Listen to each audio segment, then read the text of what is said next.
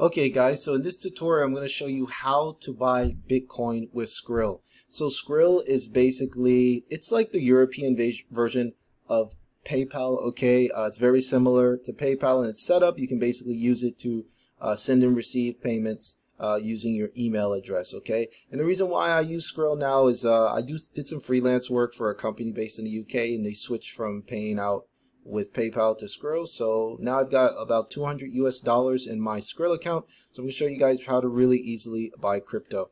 So Skrill has had crypto trading capabilities on their platform for just over 2 years, and they recently allowed people to basically take fiat and transfer it to your Bitcoin wallet and things like that. But for this tutorial, I'm going to show you just how to buy Bitcoin and other cryptocurrencies on the Skrill platform. Okay, so one thing to remember is that this is not like Coinbase, it's not like Binance, this is not actually like an actual crypto wallet where you can store your Bitcoin you know, like personally, or you can take it with you. Okay, you can't send or withdraw your Bitcoin to anywhere, so it's very similar to Robinhood or Webull in terms of holding your crypto. The only way you can get rid of your crypto is you have to resell it back into your specific local fiat currency. So just keep that in mind for you guys that are wanting to maybe transfer your coins in the future. But it's really easy to get set up.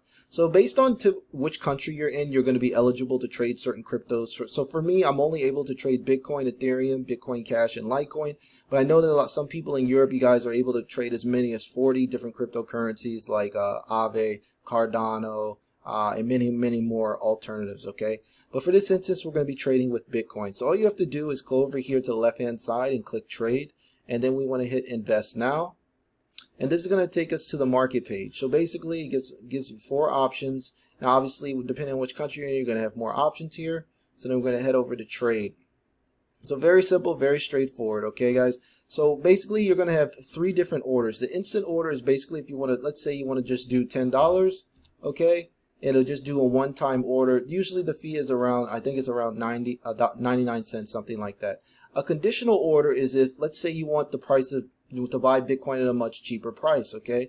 So let's say you wanted to buy Bitcoin when it reaches, in this example, maybe if it hits $30,000. And then you would say, okay, I'll buy Bitcoin, put $10 worth of Bitcoin or $100 or whatever.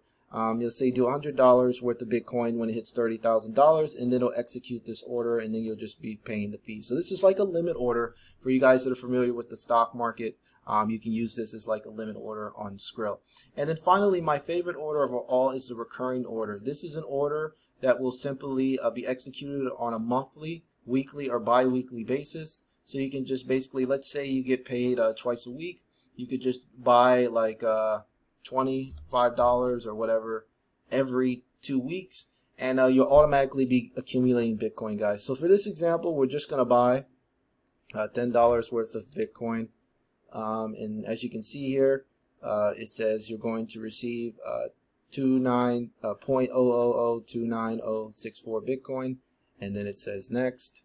So then I hit next. It's going to tell me the fee. So for this transaction, it's $1 fee. That's pretty similar to Coinbase fees. And then all you would have to do is simply hit confirm for this transaction to go through. So let's confirm. Let's do this transaction and see what happens. Okay, so as you can see here, it says exchange transaction successful. So then I just go over to my crypto dashboard, and we're going to see what it says.